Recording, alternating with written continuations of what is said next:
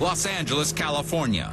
On a rain-slick freeway, tragedy shuts down 4 lanes of traffic. The semi-truck has toppled over. It's a nightmarish accident, and it gets worse. We're told that there's a small car that's pinned underneath.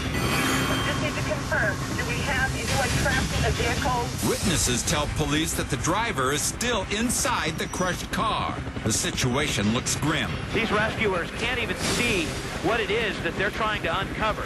The possibility of anyone surviving underneath tons of steel seems unthinkable. I do have medical 1040 heading that way. But even if the odds are 1,000,000 to 1, emergency crews have to try.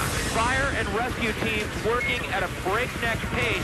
Forming a human conveyor belt, rescuers try to remove as much weight as possible. Next, they attach ropes to the sides. But lifting a truck like this requires heavy machinery. As the crane slowly heaves the trailer up, police and rescuers prepare for the worst. This is extremely dangerous. Finally, they lift away the truck. It looks like he's moving. It's the driver, still breathing. Rescuers quickly use the jaws of life to pry open the mangled door. He's getting out. I don't believe it. Amazingly, the driver steps out and walks away from the wreckage. This